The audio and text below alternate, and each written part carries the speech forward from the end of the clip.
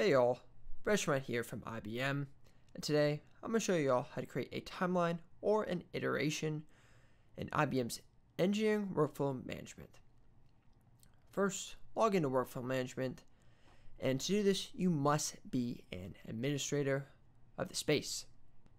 If you've done both of those, go up to the top right hand corner and click on the gear icon, then when you mouse over it, it says Administration.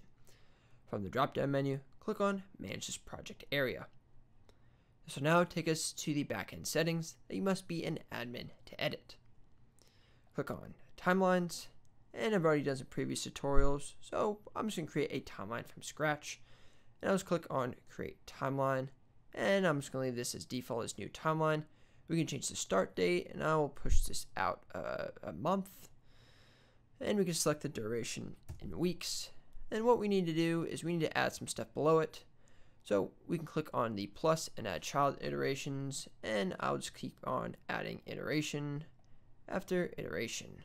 I'll just name it new iteration 1, 2, and 3. And we can set the total of weeks. So I'll do 2, 2, and 4. And over here, we can see the planned dates for those iterations, and we can also check off the scheduled days that we want our workforce to work between, and we can select the start and end time. Finally, I'll click on OK, and make sure you hit on Save.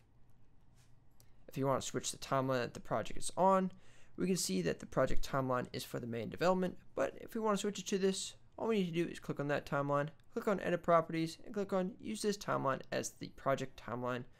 Finally, make sure you click Save, and to get back to where we started today, all you need to do is click on Explore Project.